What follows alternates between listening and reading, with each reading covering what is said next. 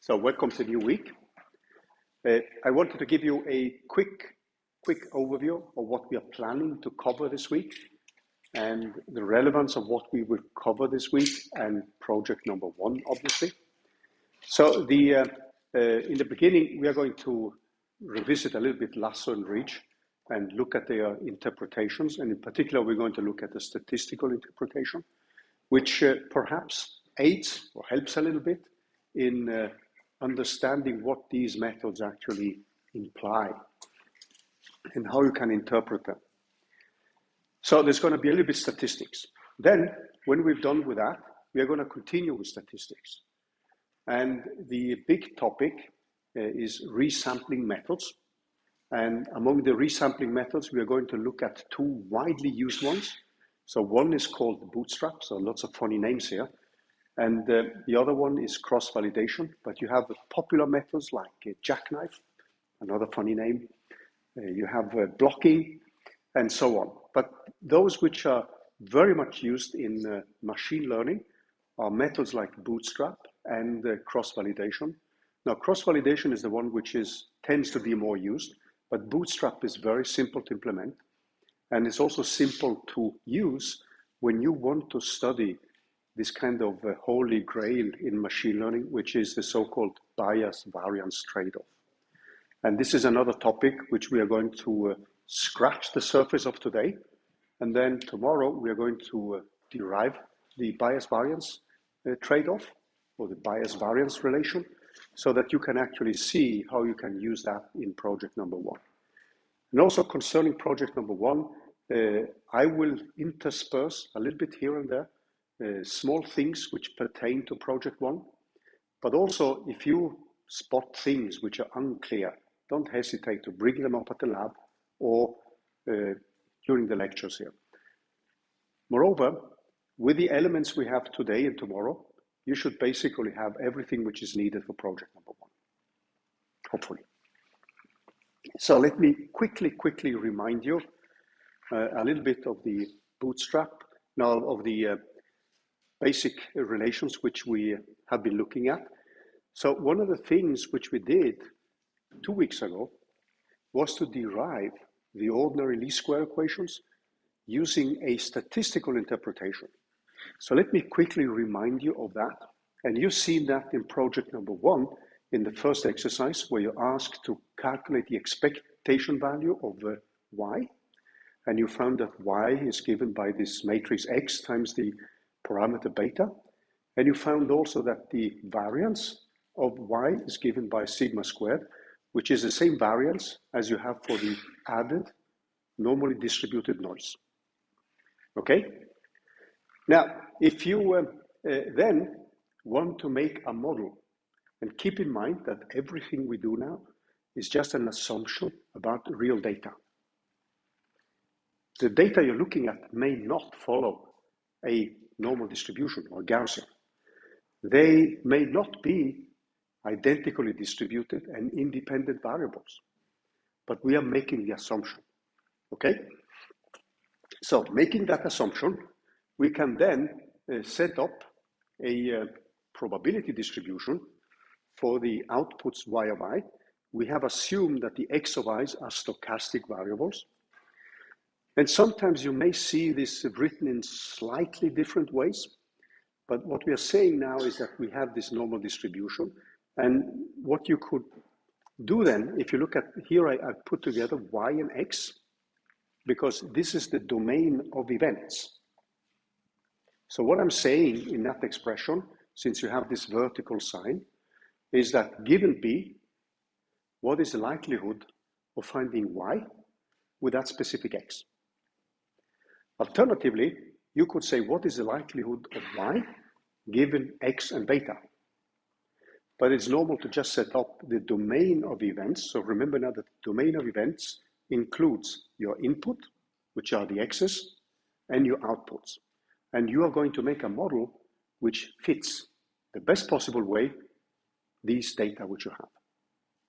So what we are assuming here now, based on the expectation values, which we've calculated for the y's, is that the y's are distributed according to a normal distribution. And since we also make the assumption that they are independent, that means that the probability distribution of many such events is simply the product of the single events. Doing that, we can then construct a likelihood or probability distribution, which is given as a product of all the individual ones. And since we define this domain, and if we are just simplifying things to one dimension for X, in general, X actually contains many features, and we would represent it as a matrix.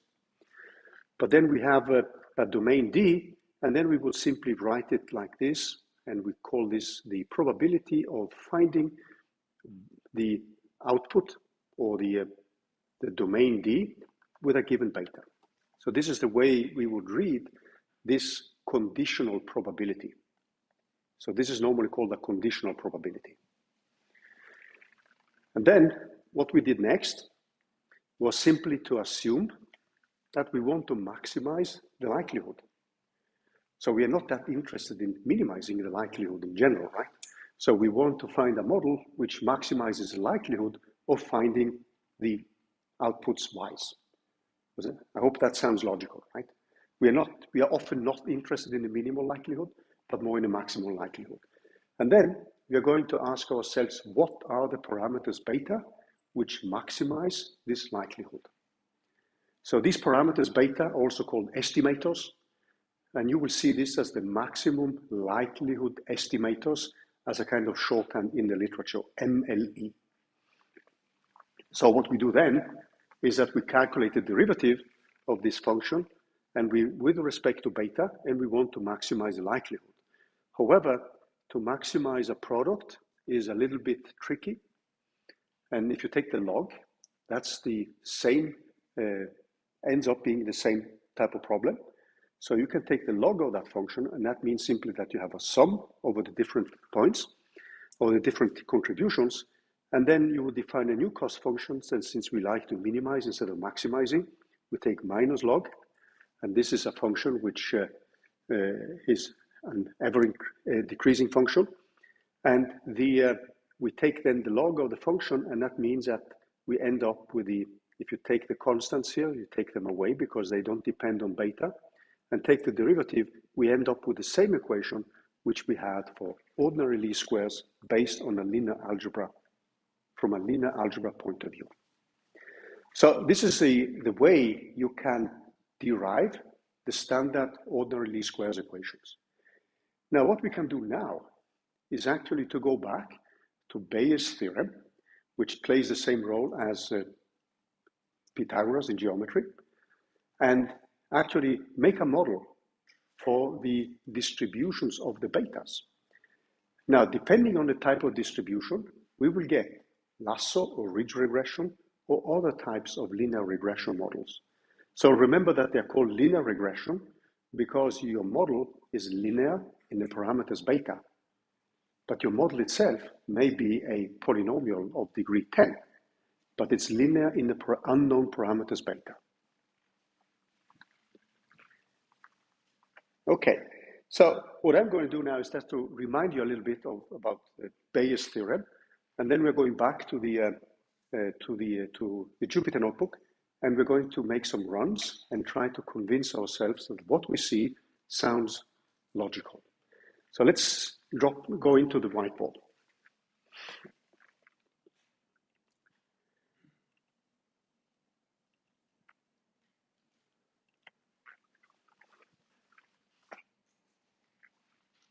Any questions so far? So this was just a reminder of what we saw from 2 weeks ago.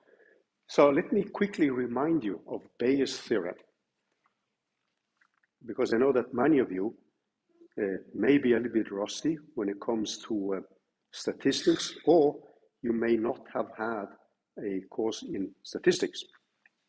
So there are some elements, and many of these elements are actually pretty simple. So what we assumed is that we have a domain of events, and this contains our inputs and outputs, and these go up to xn minus 1 to y of n minus 1. And when we looked at ordinary least squares, OLS. What we assume then is that the events I, they are just, and I'm going to drop the beta now. No, sorry, not the beta, the x's. So I'm just writing the y's. I hope you, so implicitly there's also an x, but we're just going to leave it out here. So this is something you can read. What is the probability of finding y with a given beta? And what we did then was to make an assumption that these are IIDs, independent and identically distributed stochastic variables. And we assume that we can reproduce this by a Gaussian distribution. And this contains simply the exponential. And then I have minus y of I. And then we have this notation here, which you probably are now gotten used to, divided by 2 sigma squared. Like that. And then we made the probability distribution for the whole domain of events. So what is the likelihood of finding this output D with a given beta?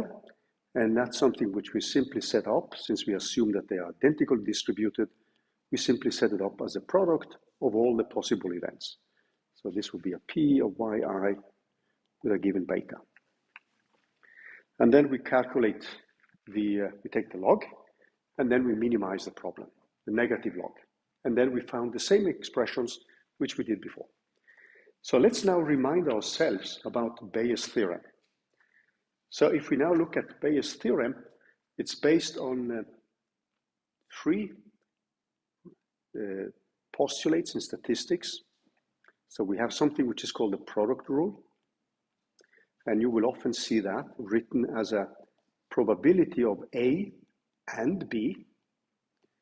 And sometimes you will see that written in terms of the union sign, A. So this is A, is read as the probability of A and B, which can then be written as the probability of A given B multiplied with P of B. And this is the same as P of B given A multiplied with the probability of A. So this is one of these fundamental rules in statistics. So you may have seen it, or you may not. If you have not, I mean, many of these kind of rules are very logical and intuitive. So my kind of take on statistics is actually something which can be taught in a very intuitive way. So many of the axioms are actually logical. You may not believe me here. Then we have something which we call the marginal distribution, or the marginal probability.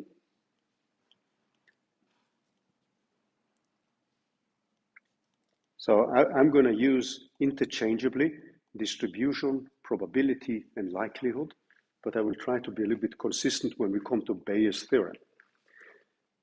So this is simply a sum over all the other events. So what we are doing now is that we are taking the sum, in a way we are integrating away, if we have a continuous distribution, or summing away the degrees of freedom represented by B. And you can define the same for A, P of A and P of B. It's the same type of expression, except that when we have P of B, we are summing over all the events A. So this sum, little b, lower key b, is something which now runs over all the possible events in the domain for uppercase letter B. And this is simply given by, if I use the product rule now, it would be a sum over P of A, and we can actually rewrite it. Sorry, this should actually not be like that. It should have a comma here, because then we would rewrite it like this, P of B times P and uppercase B and lowercase b. So this is a so-called marginal probability where we have integrated or summed away one of the degrees of freedom. And then when we combine these, we have something which is also called the conditional probability.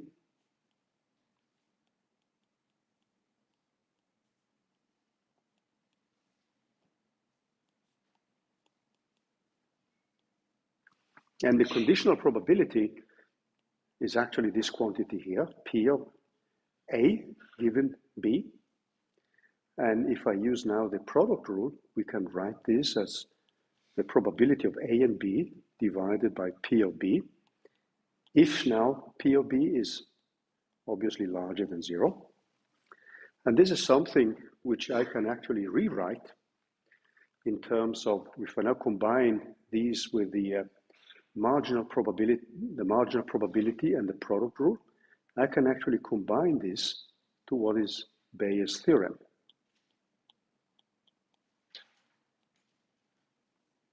So you can interchange this and you can have P of B given A.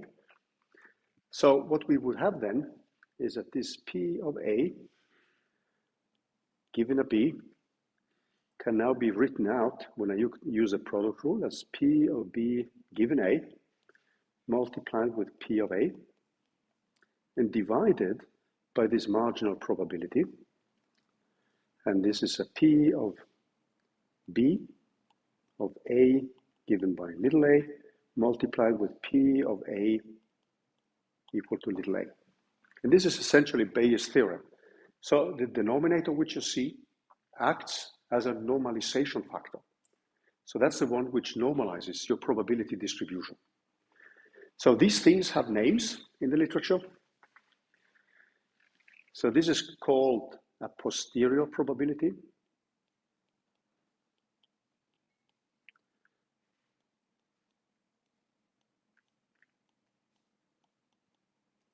This quantity which you see here is just called a likelihood.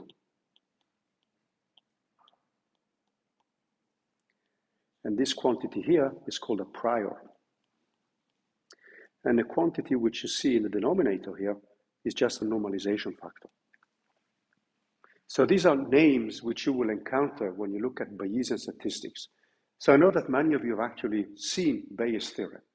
Now what we are going to do now is actually to link that with ridge and lasso regression.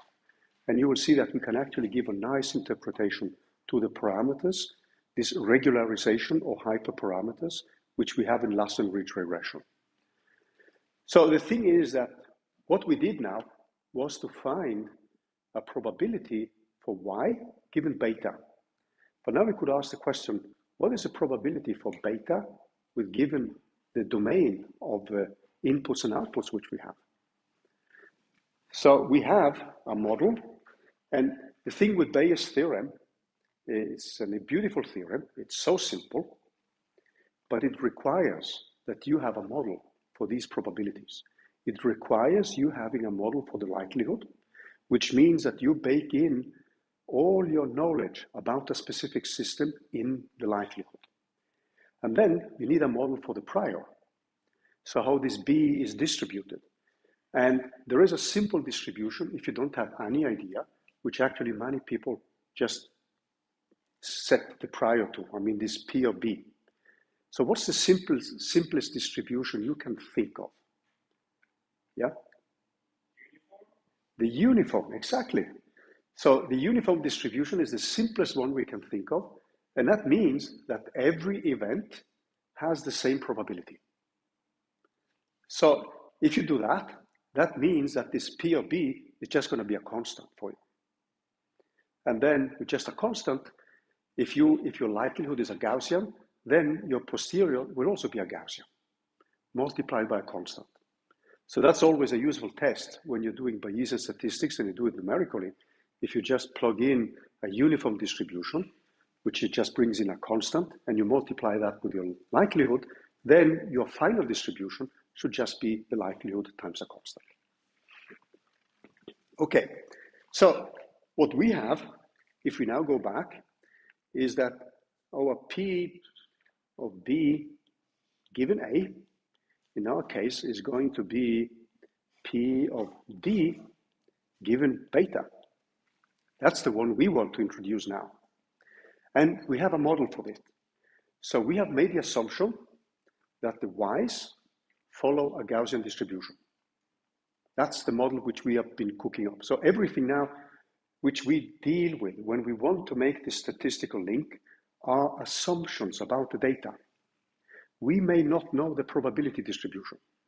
So our data may follow something totally different. And then clearly this kind of approach would fail in describing the data. But you could get something which fit the data perfectly, but it may just be a crappy model.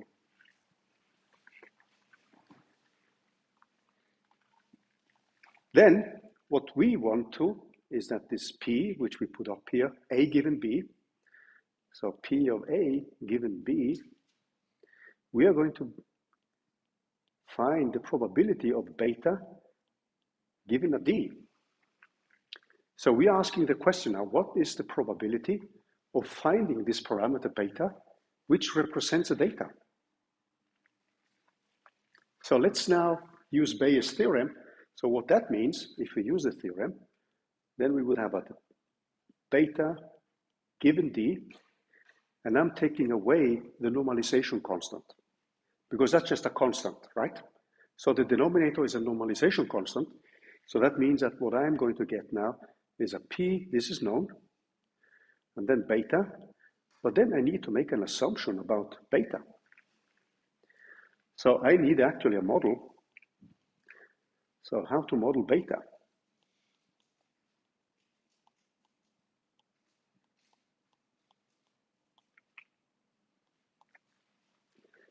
So let me see if I can trigger your intuition a little bit here. When we did ordinary least squares, what kind of probability would beta follow then? It was already mentioned, yeah? Uniform, again, because when we do ordinary least squares, then we don't have a probability for beta, which is just given by constant, right? So in ordinary least squares, so just to bring that up, in ordinary least squares, we just put this to a constant. We actually don't have it in the equations. So when we took the derivative, we got the standard mean squared error, right? So that means that if I stay with ordinary least squares, what that means is that the betas are also distributed according to a normal distribution. So that's the first point. But now we can become a little bit more cocky and be self-confident, and we can introduce another contribution. Distribution. So if we now write it down here, so in ordinary least squares, OLS, then this P of beta is given by the uniform distribution. It's given by a constant, which we actually put to 1. And we could simply say that this is given by uniform distribution.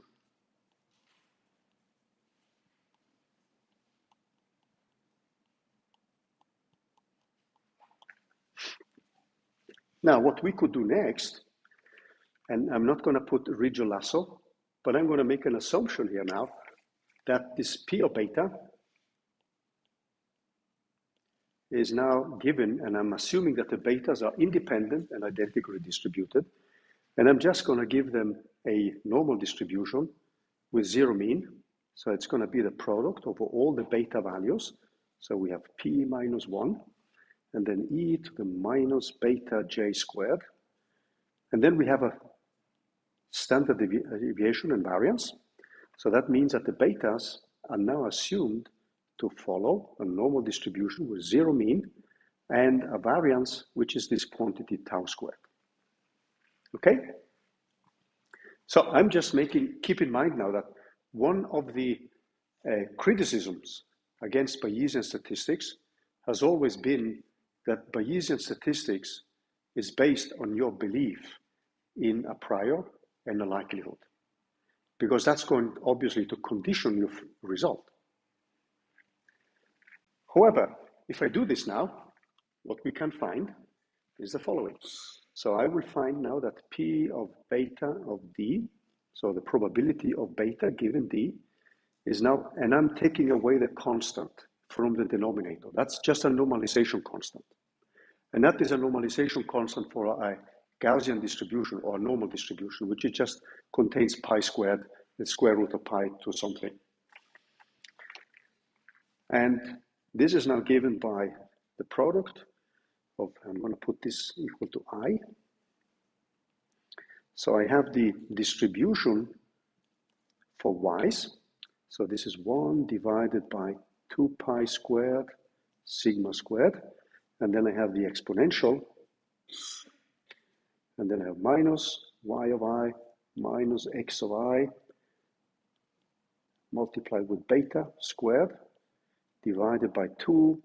And then I have this sigma squared. And this is multiplied with the probability beta, which now runs up over all the features which we have in the model. And this is given by an e to the minus beta j squared divided by 2 tau squared. So what I'm going to do next is to maximize or minimize this function. So I want to find the maximal likelihood. That means I can take the log again, and I can decide whether I want to have the negative or positive log, so I can maximize or minimize.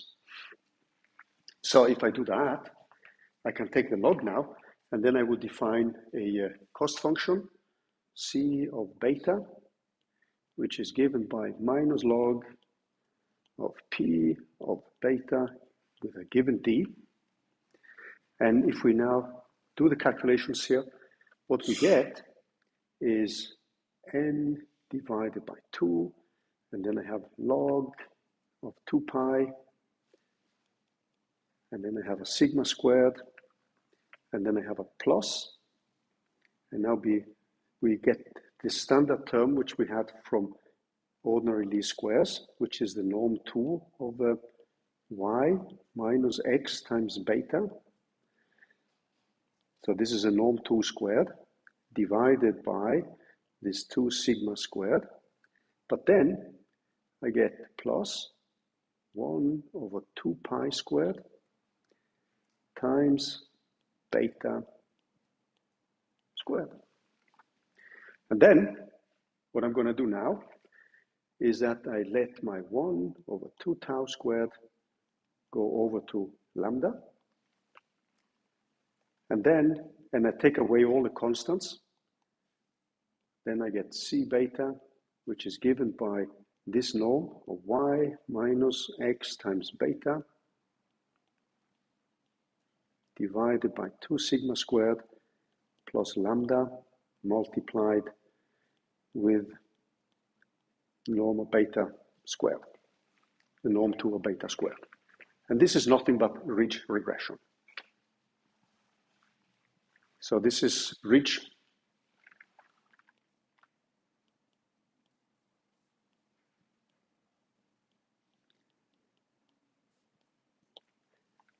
So if you then look at a plot here, we can then start to understand a little bit the role of the parameter lambda.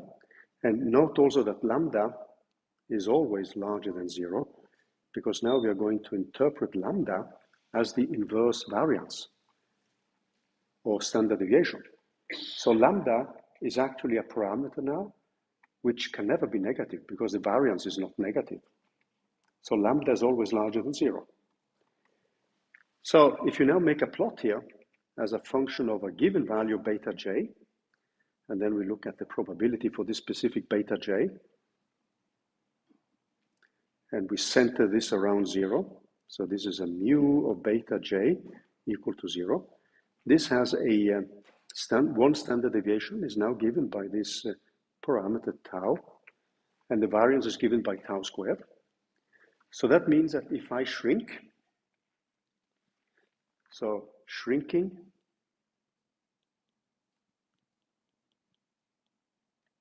this parameter tau, or increasing lambda, or decreasing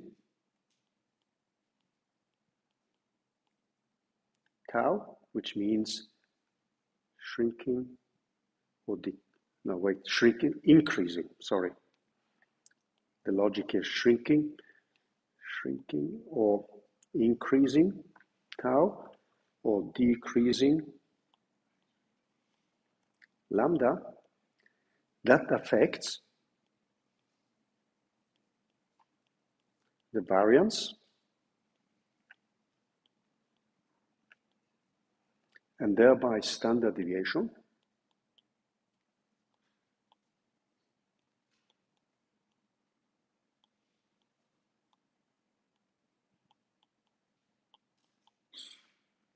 Deviation of the parameters or the estimators beta.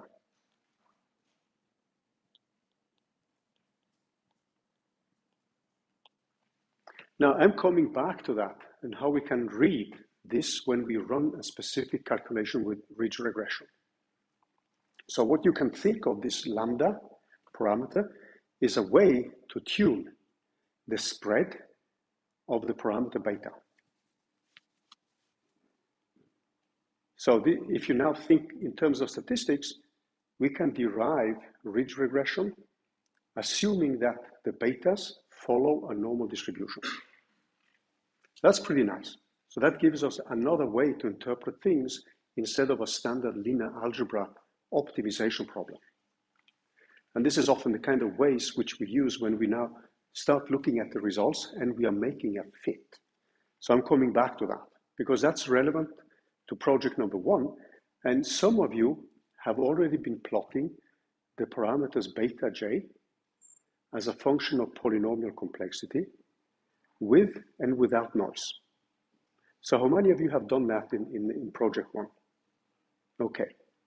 That's something which tells us a lot about how these methods function and how we can actually tune the parameters beta and their variations. And that's actually important when we want to make something like a prediction with a given set of parameters beta. Now, it should be pretty obvious now from these steps what lasso regression could mean. So lasso regression means that we are going to look at another distribution for the parameters beta. So let's take a closer look at that.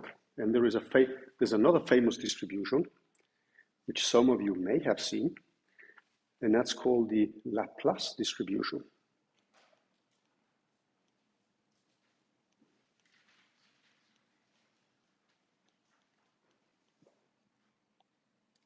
So this distribution here has a shape, mathematical shape, which looks like a P of, and now I'm looking at an individual beta j, and this goes like e to the minus, and then I have the absolute value of beta j, and then it's divided by a parameter tau, which is going to play much the same role as a variance. You will actually see that the variance of this distribution is proportional with this parameter tau.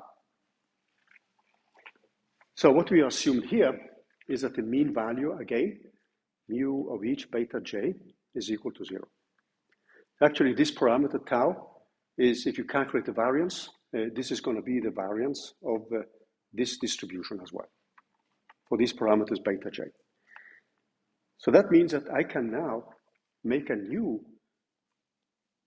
posterior calculation for beta, given d, which is going to be proportional to, and I have the same distribution as before for the y's, given a beta.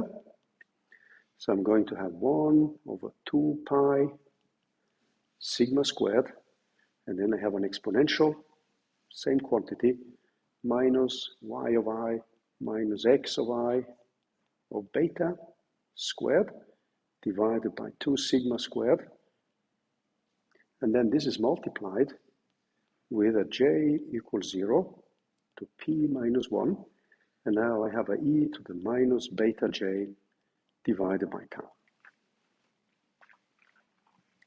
And if I take the negative log of this product of probabilities, then I'm actually going to get something which looks like the lasso cost function which we set up earlier.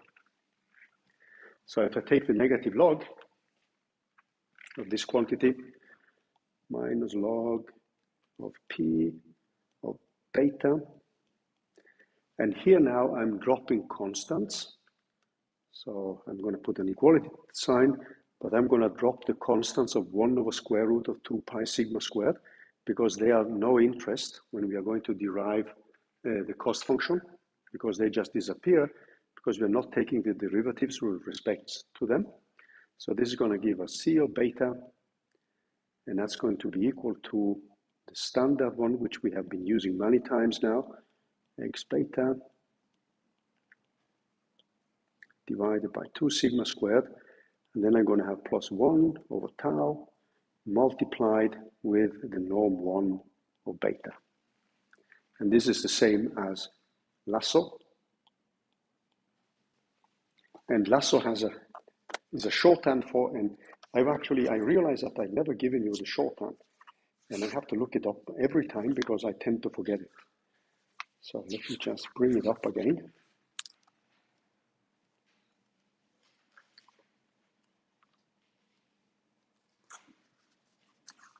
I wrote it down here.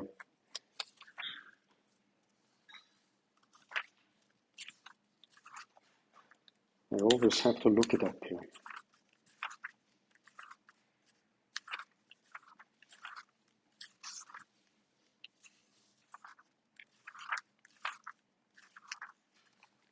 So Lasso stands for least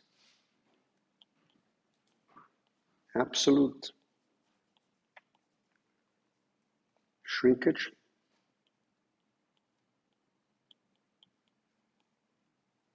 and selection operation.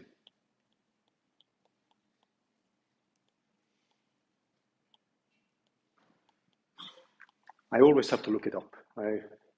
Some of these acronyms are not. Yeah. So what you're doing now is that this 1 over tau, or lambda as we called it, lambda is going to be equal 1 over tau. So that means that if I now shrink the parameter tau, which is the same as increasing lambda, or I can now increase the parameter tau. So if I increase, clearly if you go back to the distributions here, actually this distribution looks more like this. So I have a beta j equal to 0. So that's the mean value along the beta j axis. And the distribution is going to be peaked like this due to the absolute value. And your variance is going to be proportional with this parameter tau. So that means that if you shrink tau, that means that you define more and more precisely the parameter beta. If you increase it, you blur it out. So that means that when you now are going back to ordinary least squares, that is the same as letting this parameter lambda go to 0, which is the same as making the variance, or this kind of additional contribution to the variance, larger and larger and larger. So your distribution of the betas becomes more spread out. So it's a way, when you now put these parameters lambda, is to actually to screen away or to increase the role of a specific component beta. Now let's take a look at what we may see when we are running calculations now. So let's look at an example. So, and this is something which is relevant for project number 1 with different types of models.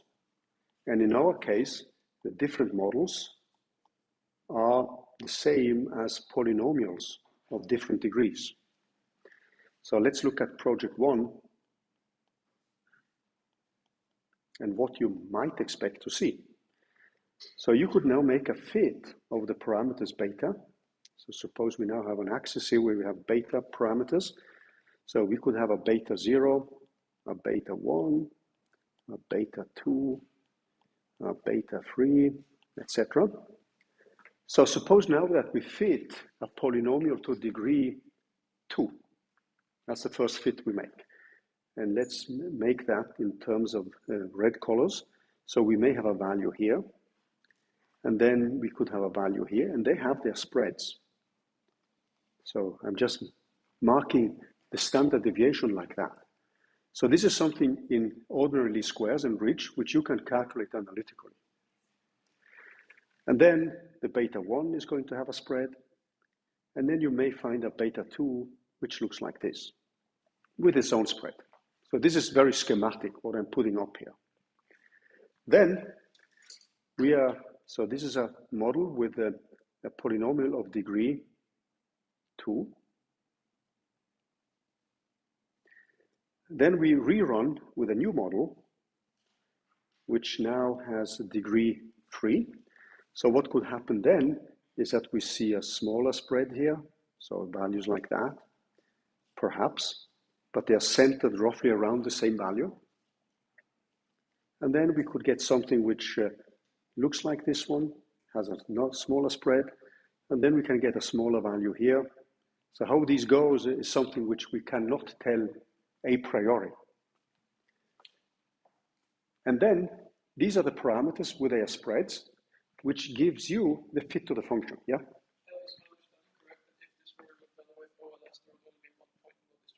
Yeah, exactly. That's correct.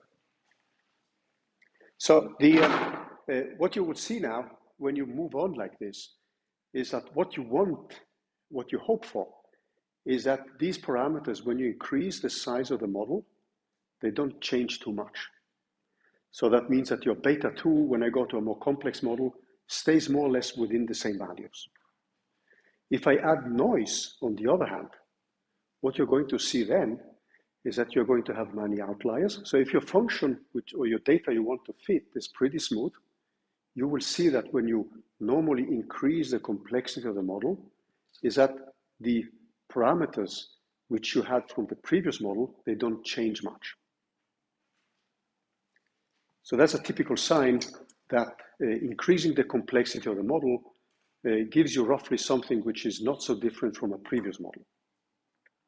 However, if you have many outliers, if you have lots of noise in the data, what you will see then is that these parameters will fluctuate wildly. Then, when you add Lasso Ridge, you have a way to control the variance of these parameters. So you can tune down some of them, or you can increase some of them. So how that kicks in is something you have to explore by practicing. It's not something you can tell a priori what it will look like. So this is in case of smooth data. So I'm just putting up here where you have a smooth data case. So your y is a typically smooth function. But what you can experience, so this could be another case, is something like this. So we can take a model with lots of noise.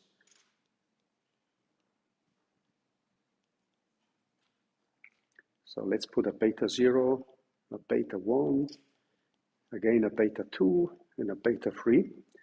And we take a model of degree 2, so that could have a value here, and something here, and then it could have a value here. So these are all exaggerated cases, actually, and like that. Then, if I now repeat it, I could even find a value here, and that could have a larger standard deviation. I could find a value here, then don't need to match. This could even be negative. No, sorry, not that one.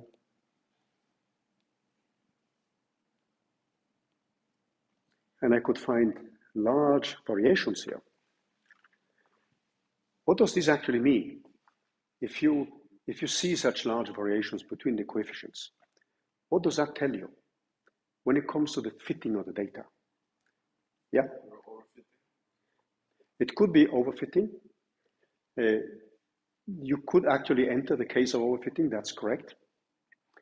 But so it could be a clear sign that your more complex model is now trying to reproduce all the data. So every time you increase the complexity of the model, you're forcing the model to really reproduce as much as possible. So you enter into this regional overfitting. And what you will see then is that the parameters will really vary from model to model. Because at every model, you're trying to do your best, the best possible fit. So a second order polynomial may not be a good fit, but it still tries to go through all your data points. Then when you increase the complexity, you're actually making a model which really tries to go through more and more points. And then your parameters will vary considerably from case to case. So that's something which is very important to look at when you analyze your parameters. Yeah? Could your variance be larger than the variance of the noise? It could be. It could be.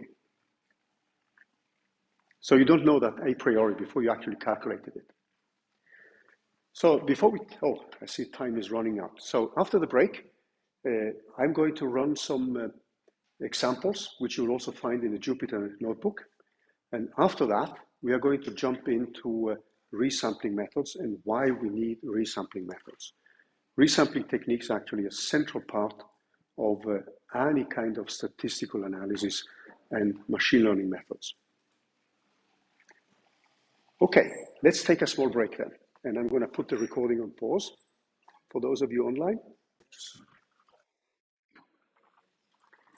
What I wanted to do now, before we start with resampling methods, is to take a look at some examples. So the first example is a little bit of kind of repeat of Lasso and Ridge and how they are shrinking the parameters.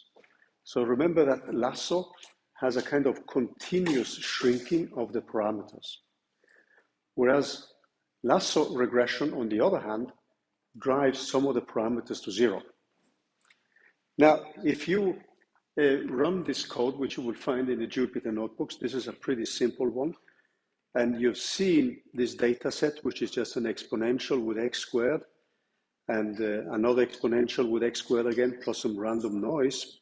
In this particular case, I'm building up my design matrix. So this is pretty close to what you're seeing in project number one as well. Now, so this kind of vanilla data is something I can play around with. And what I'm doing now, I'm calculating with an error or a noise, which is pretty large. So that means that my mean squared error is not going to be the best one because I have lots of noise here. But you can see then what happens when you run the calculation with Ridge and Lasso. And you can see now that I've chosen parameters for Ridge and Lasso after I've done the splitting in train and test. I've chosen parameters, 4 values for this lambda, which go from 10 to the minus 3 to 10 to the 1, and then some values in between. And then I compute everything with Ridge and Lasso here, and I'm using the functionality which is included in scikit-learn. But then I include the intercept. And then I compute the mean squared error, I make a plot of it, and this is on the test data.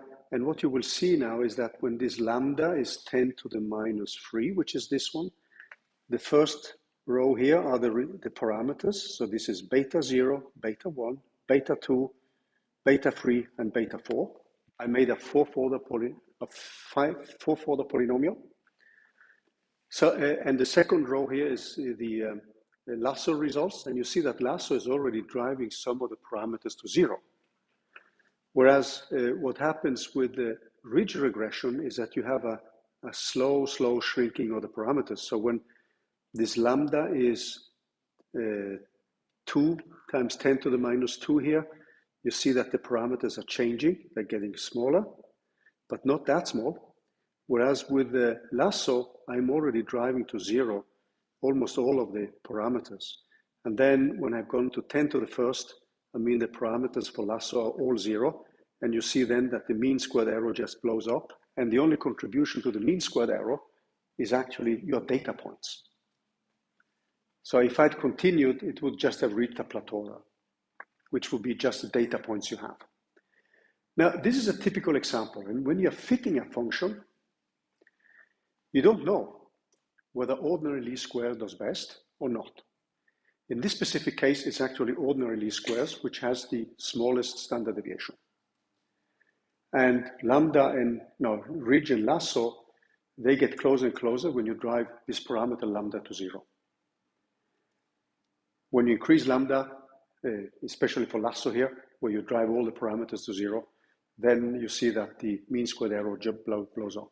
So these kind of patterns are things which you will see when you deal with project number one. And it may happen that ordinary least squares is what gives the best results. But when you then apply the methods to data which are not given by these simple, nice functions, then you may actually see that the other methods in general do a better job.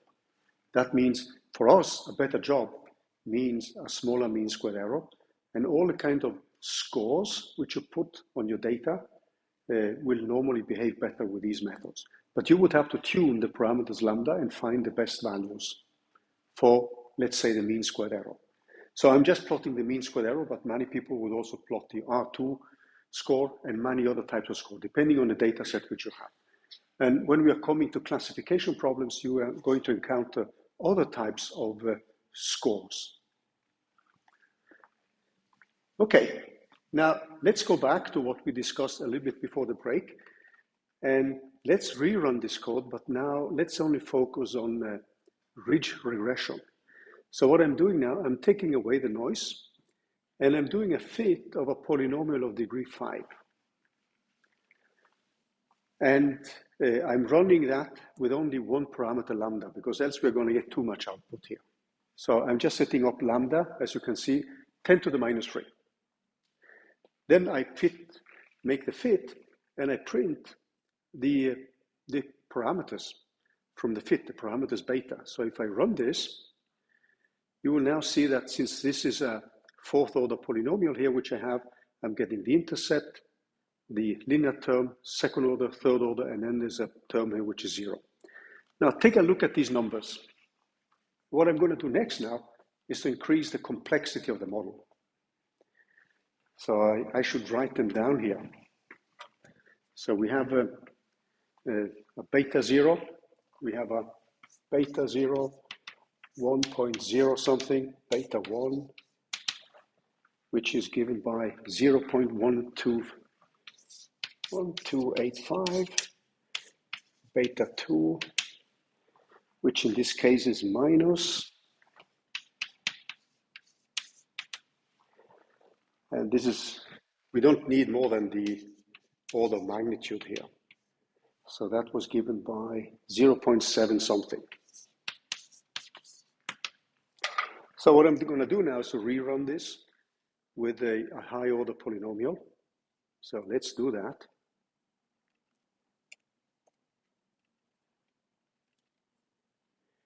And what you will see now is that these parameters don't change that much. There's not a dramatic change. There are changes because you're obviously introducing a new polynomial. But if you look at the parameter beta 2 is minus 0.83. It was previously minus 0.1. So it's not changing by an order of magnitude. It's not even changing sign. So there are changes because you redistribute strength. And it means that some of the parameters may actually change. But the first parameters, there is not, the first ones, beta 1, beta 0, and beta 2, there is not a dramatic change there. Yeah? Why is the highest order beta again 0? Because I think, let me see, because it should be a seventh order polynomial here, right? Yeah, I actually haven't thought of that.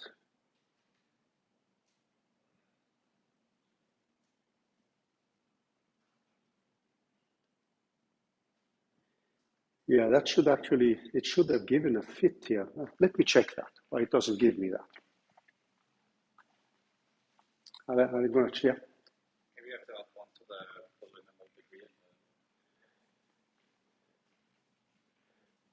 Yeah, I think it was in the, yeah, it may have been here, right? Max in this sum, right?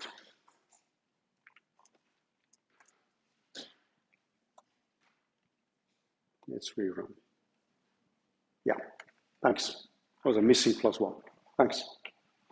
Many eagle eyes here. Goody.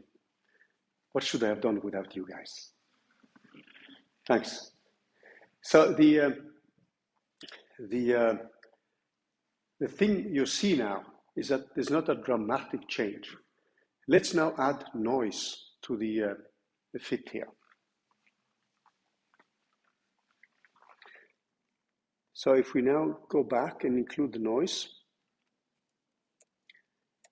and let's keep a pretty large noise and go back to polynomial degree 5. So if you do a degree of 5, you have a, let's just look at this parameter here, beta 2, which is 1.21. And then we just rerun it with a higher degree polynomial.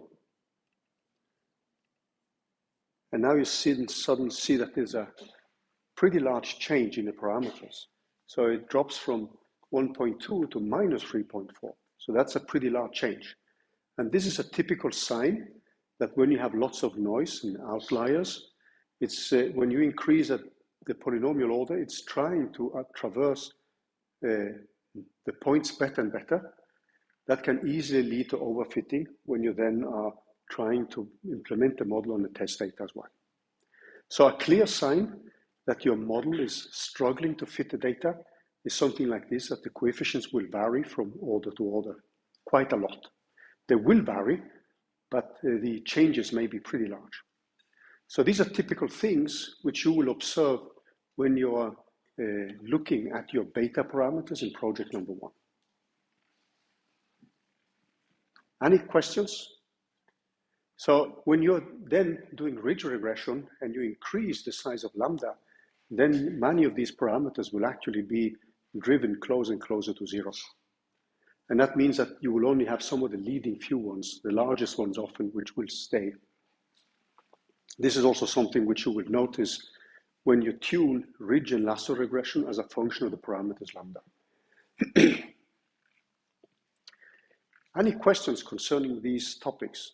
So this is something, this is just a small aside in project number 1, but it's something which gives you a little bit more insight about the models you're studying. Because now we are getting into this discussion of overfitting. What does it mean? How can we improve the quality of the model? How can we actually tell somebody who wants to use our model that we did the best possible job in fitting the data? So this leads us to this kind of collection of statistical topics, which are called resampling techniques. But we need also to look at this bias variance trade-off, because that's a kind of measure which people often repeat and use again and again in order to gauge the quality of your model. And we are going to look at the mean squared error, because from a pedagogical point of view, that is normally the quantity which is easier to understand in terms of this bias variance trade-off.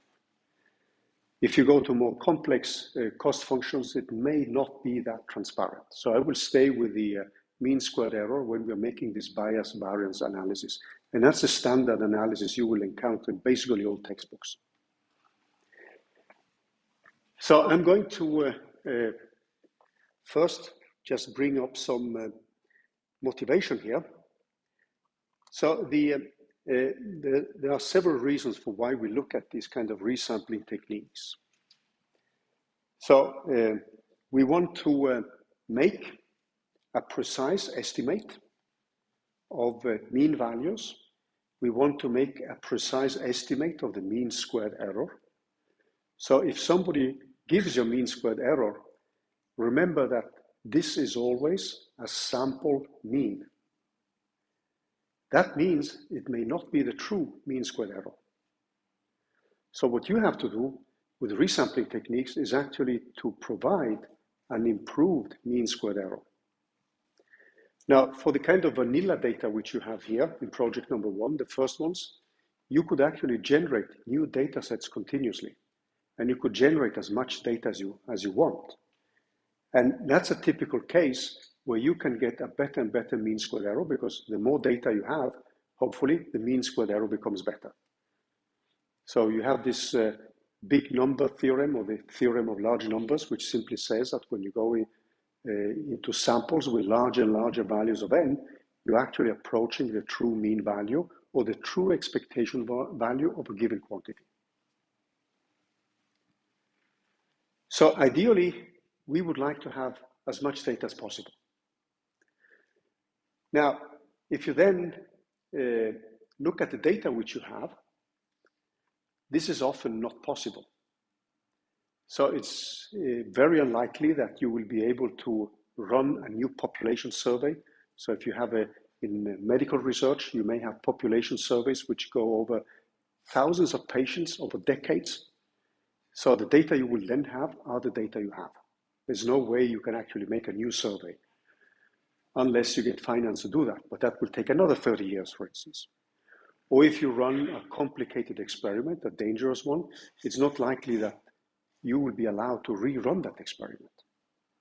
So that means that the data you have, in most cases, except these simple cases which we've been looking at Project One and the ones which I love to run here, they will normally be data sets which simply are the data you have. And that means that resampling methods are methods which are actually used to provide a better estimate of, for instance, the mean squared error, or the mean values, or the variance of a specific quantity. So the simplest method, which is very much used, is called the bootstrap. And that's the one I'm going to start looking at first. The bootstrap was introduced by Efron back in the 70s. And you will see that it has tens of thousands of citations because it's so simple. So the bootstrap goes as follows, and it's something you can explain simply in words. So if you have, suppose, 10,000 data points, then this is your data. What you can do then is to produce a new data set with these 10,000 data points by reshuffling the data randomly and placing them back with the replace, so reshuffling with the replacement. So that means of this 10,000 data, the next time you reshuffle them, you could pick the same entry more than one time. So suppose you have this 10,000 data, you could actually pick entry number 3, let's say 10 times. Now this is your new data set. So data set 2. Then you reshuffle again with the replacement. And that's data set 3. And then you repeat as many times as you want. And normally you do that less than the number of data you have. So that means if you do this 1,000 times, you have 1,000 data sets. So when Efron introduced this method, then it was introduced in a very ad hoc way. And after that, it has actually generated a lot of discussions and literature in mathematics and statistics. And you can actually show that if your events are identically distributed and independent, you're going to approach the true expectation values. So that's a proof which I'm just stating. I'm not going to go through that in the lectures here. So the bootstrap method is one of these ways, if the data are independent and identically distributed, is a resampling way which allows you to generate new data sets with the same data set. This sounds like black magic, right? And then still obtain a pretty precise mean value or a mean squared error.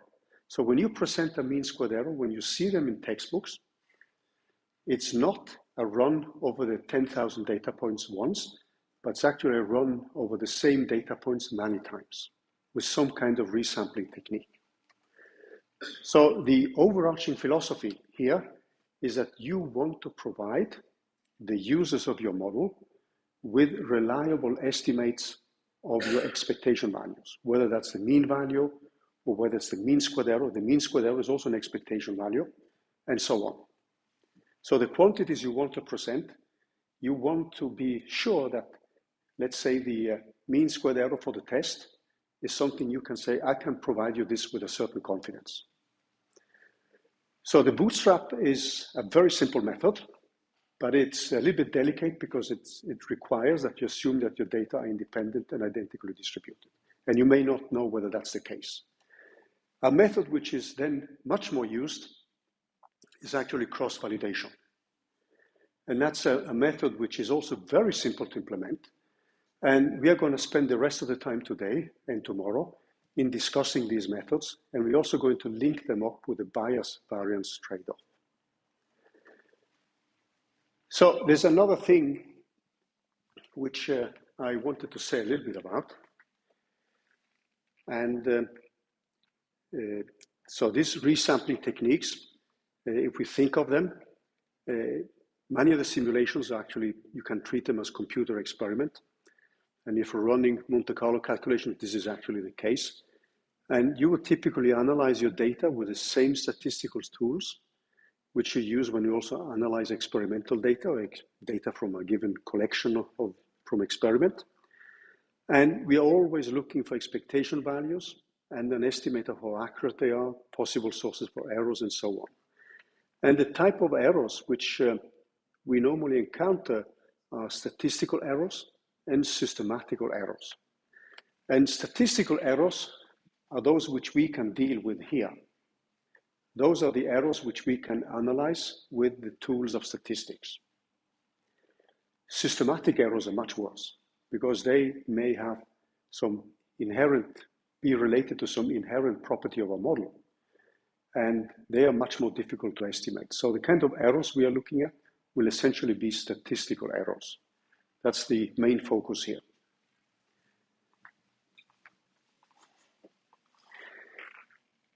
So in the discussions which you will see here, so one of the prediction errors or just a test error is where we have a fixed training set and a test error, and we are using the mean squared error from the data. But we're also going to discuss the training error.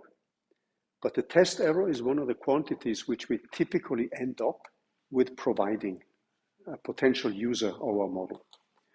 In the project, you are trying to reproduce this figure 2.1 in the book of Hasty et al. And that's an example where you plot the test error and where you plot the training error. But the way you have done it till now is simply to run through the data once. But now we're actually going to provide an estimate of the test error and the train error by using resampling techniques. And then hopefully for every data set we have, we're actually doing a slightly better job. Then one of the holy grails, which we are going to discuss a little bit, is this bias variance trade-off. And I just wanted to give you a kind of bird's view on it. There's a figure here which hopefully says much of this stuff here. So let me just bring up that figure before we look at the mathematics here. So let me just bring this up on the slides first. And let me say a little bit so that you have the kind of overarching motivation first.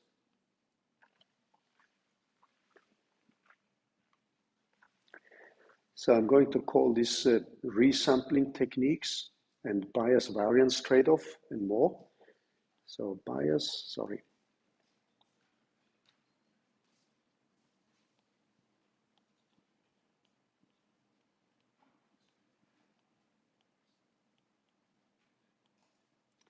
So I just wanted to give you some kind of overarching arguments first, plus resampling techniques.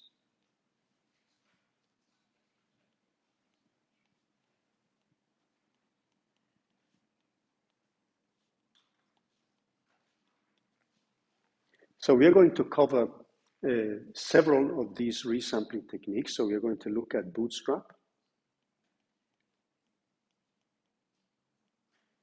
We are going to look at the cross-validation, which is another one, which is widely used. We could also think of another method, which is called a jackknife. So the bootstrap was actually a method which was inspired by the jackknife method. So I'm going to mention that in the bypassing. If we then look at these resampling techniques, one of the things which we are interested in then is actually to be able to estimate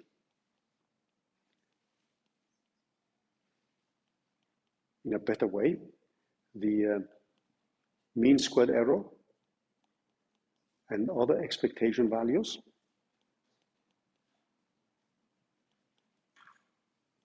Whether this is the mean value or the variance and so on. And remember again that basically for all the data sets which we have, we don't know the true distribution. If we knew the distribution, we would then most likely be able to calculate the true expectation values. But we will always be confined to evaluate the sampled expectation value. So that means that we will have a 1/n and a sum over the data sets. If you're calculating the mean value, just the entries. If you're calculating the mean squared error, it's actually this quantity here. So we can actually rewrite this quantity in the following way. So I'm just going to set it up here for you. And if we just remind ourselves about that, so it's going to be a y of I minus a y of I tilde squared. So this is the mean squared error, and we want to have an estimate for that one. Now, this mean squared error is something which we can rewrite in terms of something I'm going to call a bias, and tomorrow we are going to look at the derivation of that, plus the variance of the model y tilde, so that's the variance of the model,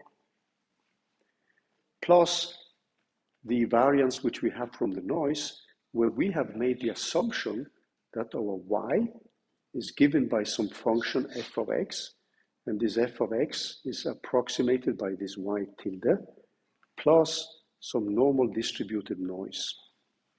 This is the assumption we have made when we develop the model. So what we can do then is to actually rewrite this mean squared error, and this is why this bias variance trade-off is always discussed in terms of the mean squared error, because from a pedagogical point, this is the simplest way of doing it. So this bias is something which measures the average value of your data points, the output, minus the mean value of the model. So it's the deviation of your mean value of the model from the data points. That's the bias. So bias means that you have a bias, a prejudice in your model with a certain mean value, and then you measure the difference between that mean value of your model and the difference between what the output should be. So I'm not going to derive the equations today, so I'm going to leave that to tomorrow, and also that's one of the exercises in the project, but we are going to baby step ourselves through that tomorrow, so you can see the details. But I wanted to give you the kind of bird's view on what goes on here. And there is an image in the slides which actually may help in developing your intuition about it. So if you think of the red, the inner circle here, that's your data. That's what you want to reproduce, right? So the red circle here. So it could be a game of dart. I mean, my game of dart, when I play darts, looks like the one down here. Yeah, to the right. I'm basically hopeless there. But if you look at the lower to the left, which says high bias and low variance. So high bias means that you're away from the data. So if you take and measure the difference between the mean value of your model and the data you want to reproduce, you have a large difference.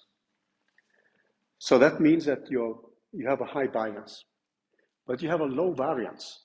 So low variance in your model means that the entries in your model minus the mean value of the model is very small. So that means you're doing a pretty good job with your model. So your model doesn't have large fluctuations. And that's what you see if you look at the figure here.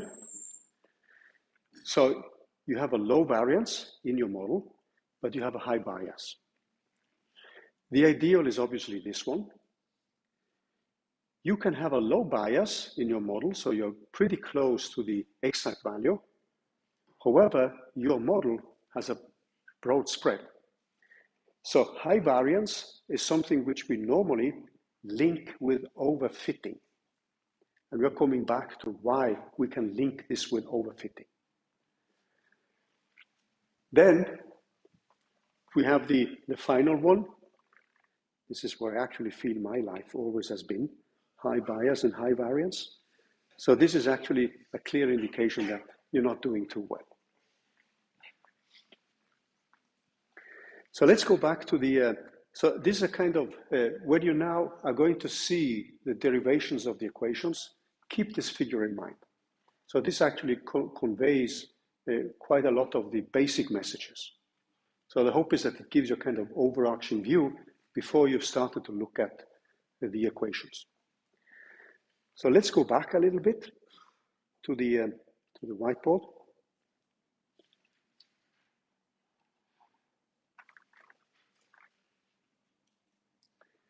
So a typical calculation, which we are going to do now. So the first thing we will typically run is this figure 2.1 of Hasty et al. So which you have in one of the assignments in the project. And then what you're going to see is something like this. So you have a model complexity on the x-axis.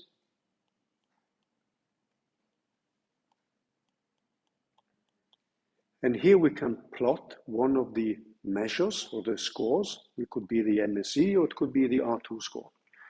And what you normally see then is that on your training data, so this would be your training error, MSE train. It behaves like this. It goes basically to 0, the more complex we make the model. So how many of you have seen that in project number 1 already? That's quite a many. That's good. Then, when we then look at our test data, it will typically often follow here, and then it suddenly kicks up here. So this could be the MSE test. Now, one thing which is important, when we are making these plots, we're actually going to make these plots based on the resampling of the data. So that means that we've actually calculated the mean squared error for many data sets, where we simply have either reshuffled it or we've been using this cross-validation method. So these are the expectation values you have here when we ring them out. That is not normally one run, but it's actually a run where you have resampled over many data sets. So this point which you see here, this specific point, this is one where we will have the optimal model.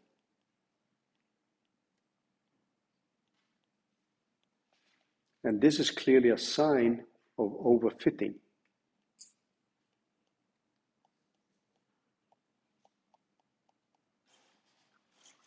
Then we can actually break this plot here down into this bias variance trade-off.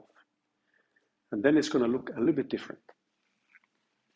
Keep in mind that these kind of figures you're going to make, they're going to look different from number of data, from one set of data points to another set of data points. So in your vanilla case, in the Franke function, where you can generate, let's say, 100 data points, you will get a different behavior from when you have 1,000 data points. So how many of you have seen that in project 1? No. Okay, one has seen that. Good. So this is something you will see when you plot it as a number of data points. And often in textbooks, these are kind of idealized cases. And if you run a specific model on a set of data, it may not happen that you see this kind of going up, because perhaps your model is pretty good and does well in predicting data which was not included. So when we then move over to the bias variance trade-off,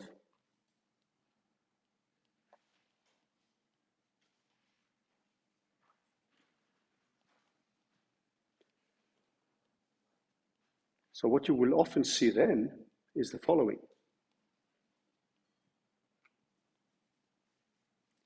So we have still on the axis here, we have the model complexity.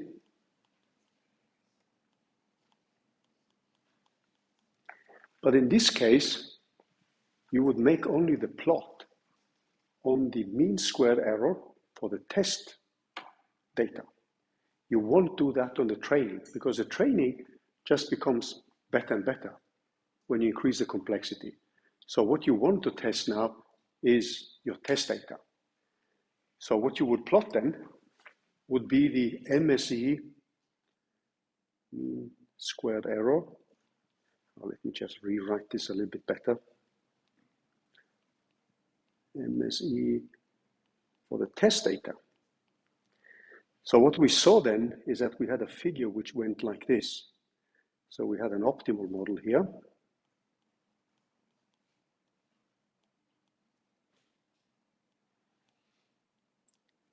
Then when you're plotting this bias, what you would see then is that there would be a contribution like this. So these curves are not to scale, where this goes like that. So that would be the bias term. And then we would have down here, we would have roughly 0. And then at a certain point here, these two curves, let me just, oops.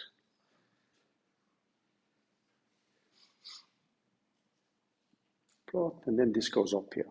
So this will be the so-called variance of the model of y tilde.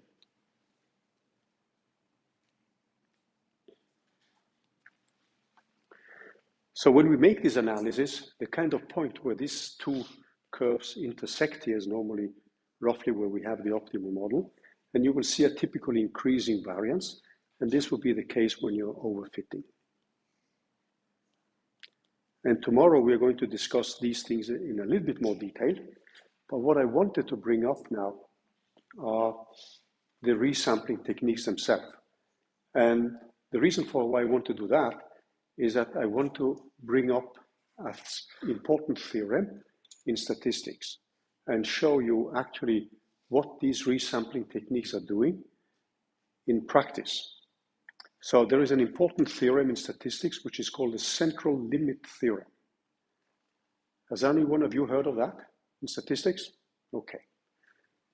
So just to restate it, it's the central limit theorem says that if you have independent and identically distributed events, then in the limit of large numbers, the distribution for all these events is going to approach a Gaussian distribution.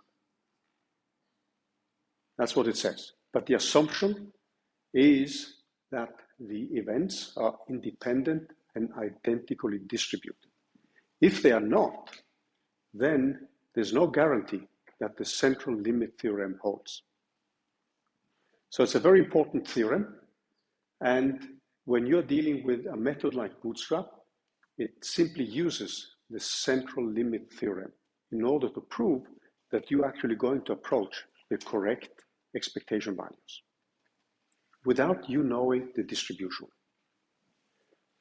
So clearly, if things are not independent and identically distributed, there is no guarantee that in the limit of large numbers, the events will be distributed according to a normal or Gaussian distribution.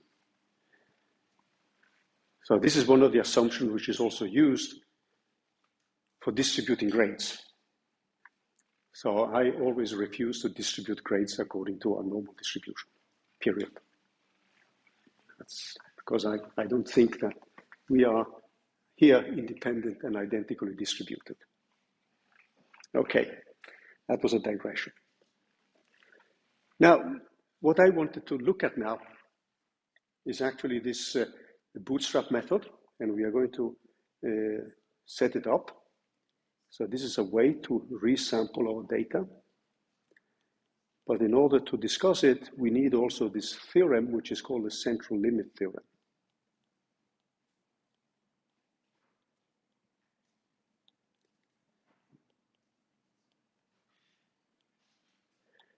But let's look at the bootstrap method first, because it's extremely simple.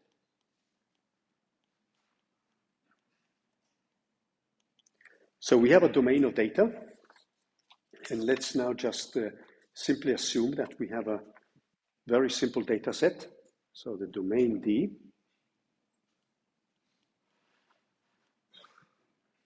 And this domain D consists now of data points, which I call set 0, set 1, up to some set n minus 1. So these are our data. And I don't specify them in more depth than actually this. So you could think of you generating some events from a Gaussian distribution, and you do that, let's say, 10,000 times. That's one typical example. So the next thing I do, so this is my data set. And what I could do now is to calculate the mean value. Or I could calculate the variance, or I could calculate the mean squared error if I want to. So based on this data set, I could now calculate the mean value, the mean mu, which would be 1 over n, and this is simply a sum from I equals 0 to n minus 1 of z of I. So clearly what I would like to do now is to be able to assess whether this mean value is reliable or not. Whether if somebody were to give me the exact distribution, whether this mu which I calculate would be close to the exact distribution. So what I would do next, my next step, is to reshuffle data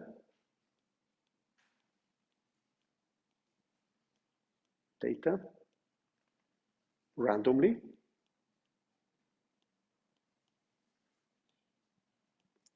with replacement.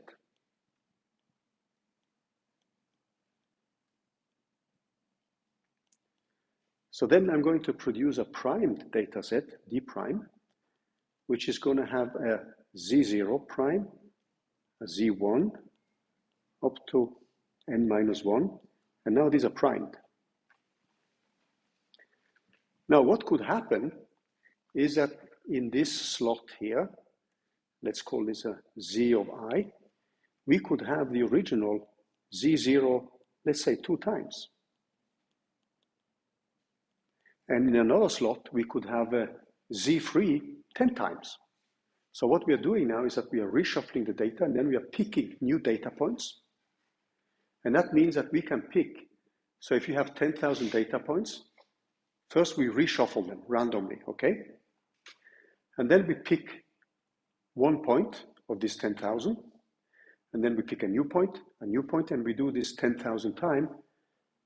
But every time we do it, we put back the one we picked. You follow me here? So this is normally called with replacement.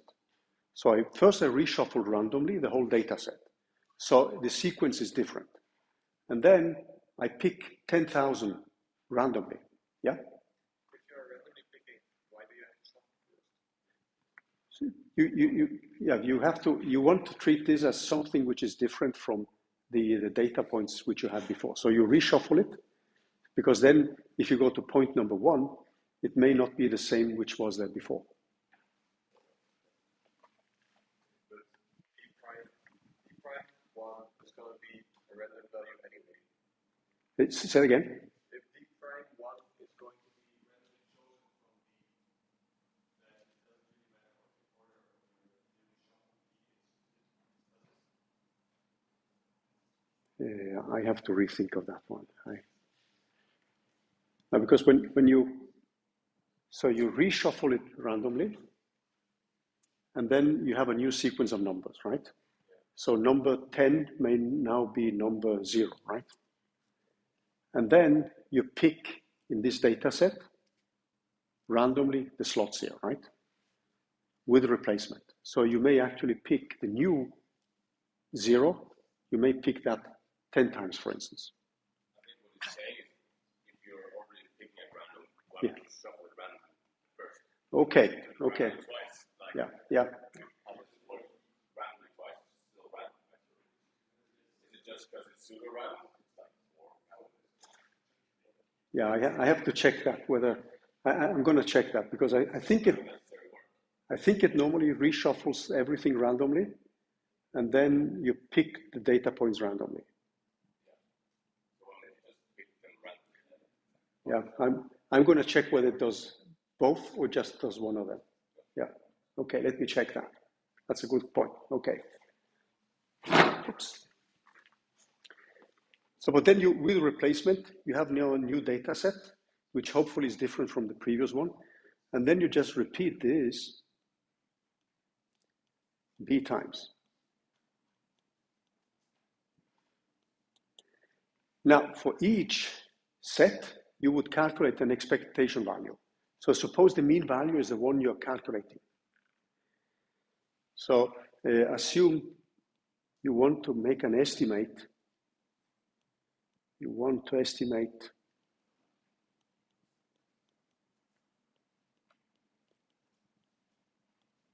the mean value. So for each sample, then you have a value for this mu. And let's call this a little b here. So that means that the total mu is now going to be a sum over all the samples which we have. And this is going to run from I equal 1 up to b, of this mu of b, of, let's call this mu of I. So let me just change a little bit here. So this is the specific sample b. So let's just stay with the b as a letter here.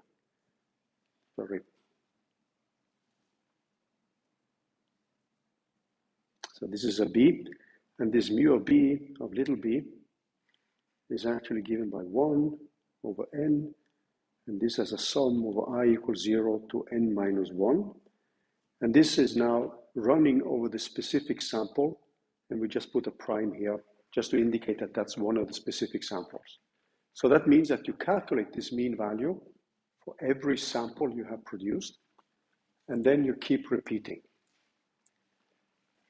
Now, if you have a Gaussian distribution, so suppose now, and let's look at an example here. And I see that I'm a little bit over time here. Suppose these mu's, or this variable z, follow a normal distribution with a certain mean value and a certain variance. So what I'm going to show tomorrow, because I see my time is running out here, I'm going to show you first that if I assume that the z's follow a normal distribution, when I now resample it again and again, I'm going to show you numerically that you get back a normal distribution. So it means that we are going to get a new distribution. So we get a new distribution.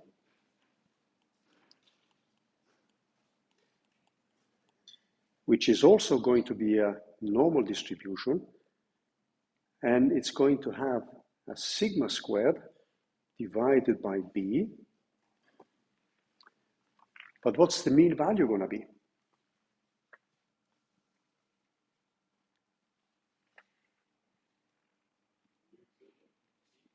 It's going to be, hopefully, mu. It's going to stay the same. Because the mean value, if that's 100, if you repeat this again and again and again, it should still give you 100. So the mean value should stay the same. And this is actually what the central limit theorem promises. So tomorrow I'm going to first show this numerically by just running an example. And then I'm going to prove it by showing you the central limit theorem. And that means that what you're going to get then is actually an expectation value, which hopefully is as close as possible to the true value. And when you run calculations, you would typically perform this kind of resamplings again and again, mainly because you will have a limited data set at your disposal. So tomorrow, more on resampling and the central limit theorem, and then we're going to look at the bias variance trade-off in more detail. Okay, thanks.